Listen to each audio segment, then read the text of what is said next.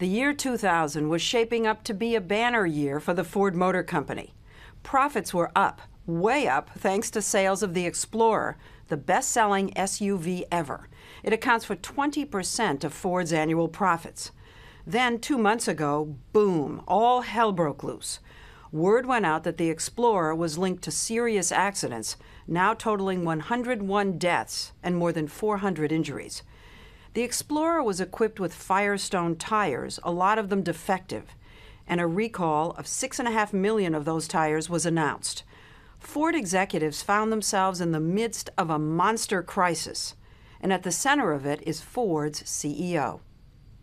Jack Nasser, who runs a company of 360,000 employees, is so deep into damage control that he's taken to calling disgruntled Explorer owners on the phone one at a time.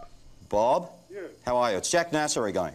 We were in Nasser's office when he called Bob from Pennsylvania for a second time.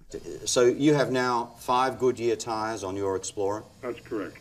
Nasser had taken steps to make him a satisfied customer. I got my new tires installed last Thursday, I guess it was, and I'm very happy with them. We didn't really expect Ford to let us videotape a conversation with an unhappy customer. Nasser says he gets a lot of those, too. Oh, there's a feeling of I've been betrayed a little bit here, A little maybe? bit, I'd say so. You've Yeah, let me down. Have you let me down? And I think we have let them down. We should have known better.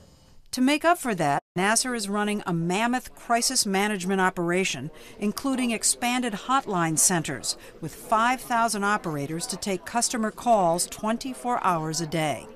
And you want to know if they have the Firestone tires. If you have that tire, then your tire is in the recall. When the crisis hit 2 months ago, Nasser moved his top engineers and logistics experts into conference rooms near his office and put nearly 500 Ford employees into various damage control teams. This is the Data Task Force.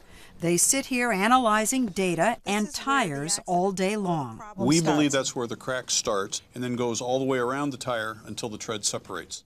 Maybe the only person more worried about the Ford name than CEO Jack Nasser is chairman of the company, William Ford, great-grandson of the legendary Henry Ford, and interestingly, also great-grandson of Harvey Firestone. There have been a lot of sleepless nights and a lot of days where I wish I weren't here. I don't have to do this with my life. I choose to do this because I love the Ford Motor Company. What's at stake for the company here? Leslie, nothing is more important to me than Ford Motor Company's reputation. And I will do everything I can, every waking moment, to try and enhance that reputation. But until now, he's pretty much left it to Jack Nasser to defend the company's name. I don't. It was he who took the heat before Congress.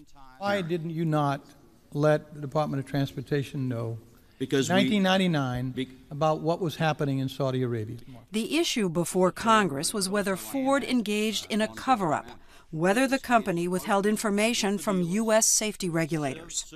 Ford has said the first they realized there was a problem was 8 months ago, when a consumer reporter from Houston's KHOU-TV broke the story.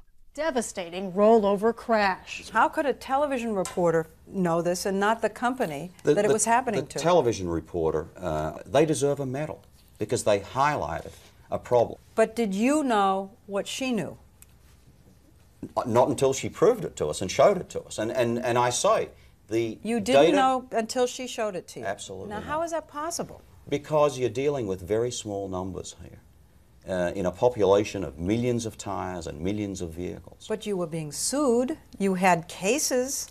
We had several cases, but this is an industry, unfortunately, that gets sued frequently, so you can't react to every legal action. But there were other red flags. This internal Ford document shows that as far back as 1997, Ford executives in Venezuela knew that the Explorer on Firestone tires would turn over unexpectedly as a consequence of a tire explosion. There were memos in 1998 about rollover problems in Saudi Arabia. 1999, you were recalling Firestone tires in 11 countries. 11 countries. That has to be a pattern. You have to have seen that. Those countries, and the majority of the volume, by the way, was in Saudi Arabia, a different tire than the tires that we're recalling now. But the ones in Venezuela and at least 2 other countries were the same tires. As for this country, you had dealer and customer complaints about the tires all through this period, and you had a death toll that was beginning to rise. No, I've said it before. If we had to do it all over again, we would act earlier. We would have asked Firestone different questions. We would have looked at different data. But that's a very different situation than saying we ignored the signs. In every case, and I want to repeat this, in every case, when we had an issue anywhere, we went into the data, we looked at the data, we asked Firestone for any evidence that would suggest that there is a systemic problem. And in every case, the answer came back that there wasn't. Why did you trust them? They've been a supplier for 100 years. We trust our suppliers. Was that a mistake? Probably. Looking back, we should have, as I said, we should have asked different questions earlier. I keep thinking, your mother is a Firestone. Yes, she is. That was her name. It was, absolutely. And that's why this is so painful. Did that company out and out lie to you? Do you think they knew there was a problem and were deceitful? You know, I'm not going to, I mean, those are strong words, but I will say this. We did repeatedly ask for data that would enable us to make the right decision, and we didn't get it. The damage control team never rests. Okay, wait, hold on a second. Could you hold on, please? Dealing with the press is nonstop. Jason Vines, Ford's head of communications, is on a teleconference with reporters asking about Jack Nasser's testimony before Congress. They say they were assured by Jack Nasser. They are reacting to this news as if they were misled. They weren't misled. Without question, they weren't misled, and all the documentation shows they weren't. Vines and his public relations team take the approach, never leave an attack, an allegation, or as Vines puts it, misinformation unanswered. A reporter asked me today, is this real-world testing? I go, no, it's not. It's out-of-this-world testing, because that's what it is. He's been told to answer every charge and to spin reporters, even on a Sunday with his kids in tow. Once again, it's the bad Firestone tires, not the Explorer.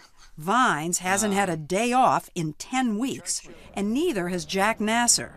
After 30 years at Ford, he got the top job just last year on the strength of his record as a cost cutter. They call him Jack the Knife. He finds himself in roles he never dreamed of, like acting. I wanted you to hear directly from me. Jack Nasser is the man out front in primetime commercials pledging, "We will work around the clock until this situation is resolved." He says the ads have been effective despite his Australian accent, and the reviews saying he was so stiff, he was a cross between Al Gore and Crocodile Dundee. That really hurt. The knife to the heart. Hurt. Not only are there the what did they know and when did they know it questions, but at the same time they've had to figure out how to replace 6.5 million tires. This is the logistics task force faced with that logistical nightmare. We've replaced 3.5 million tires in total. In how short a time period did you do that? We've done that basically in 2 months.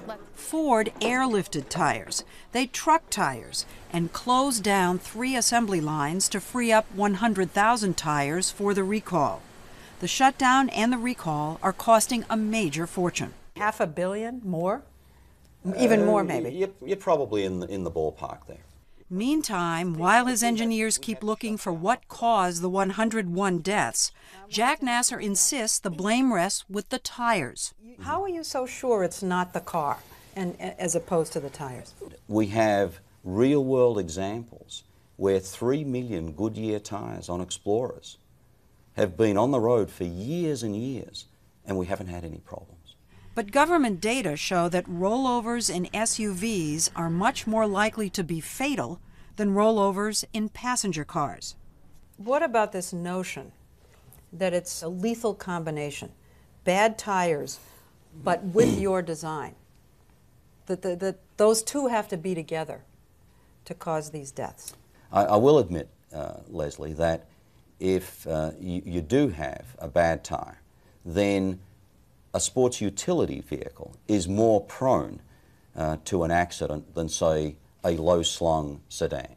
But if you were to look at the Explorer's accident record, rollover record, it is one of the best sports utility vehicles on the market. Then why do we hear about so many more deaths with the Explorer than other SUVs? Because you don't have these bad tires on other sports utility vehicles. So you don't have a valid comparison. You're taking me off for a ride Let's in a go safe for a ride. vehicle. Yes, All right. we are. Nasser took me for a spin in an Explorer on a test track and engaged in a little spin control. The stability's very, very good. But isn't that an issue now, the question of stability? Explorer's stability is fantastic. To make the ride more comfortable, Ford for 10 years had recommended a relatively low tire pressure, 26 psi for the Explorer, which some experts point to as part of the problem. Ford disputes that, but as of last month, the company began calling for a higher psi. We're recommending 30, not because we think it's going to make a big difference, but we want to clear up a confusion in the marketplace. So you're saying that you're not going to 30 because you think the lower pressure had anything to do with these accidents? That's our view. According to Ford documents, some company engineers were worried 10 years ago about the Explorer rolling over and recommended design changes which were not made until now. The 2002 Ford Explorer has a lot of new features. Those changes and others were introduced at the Miami Auto Show on Friday in the new 2002 Explorer. They widened it, made it heavier, and they added side airbags to protect passengers specifically in rollovers. Aren't these, in a way, little admissions that maybe there was a problem with the design? Yes, we've made it larger. We have moved the center of gravity down a little bit, and we've added other refinements. You're introducing these changes to deal with the rollover issue. Every vehicle has some issue in an accident, and what we're trying to do is make it as safe as possible for our customers. Good morning, ladies and gentlemen, and welcome back. The 3 assembly plants that were shut down for 3 weeks have reopened. New Explorers are rolling off the lines.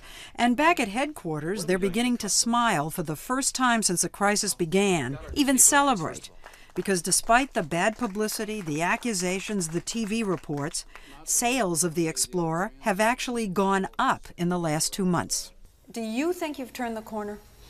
I won't say that yet, no. I don't think we can begin to talk about turning the corner until every bad tire is off and replaced with good tires.